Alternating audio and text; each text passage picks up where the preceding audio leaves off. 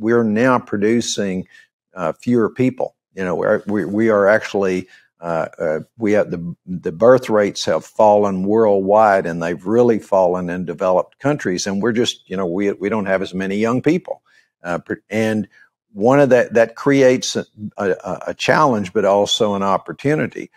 We don't have enough doctors. We don't have enough nurses, and that problem's going to get worse before it gets better.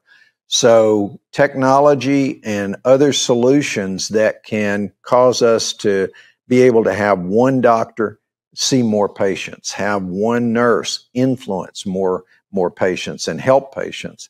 Anything that improves that productivity is huge.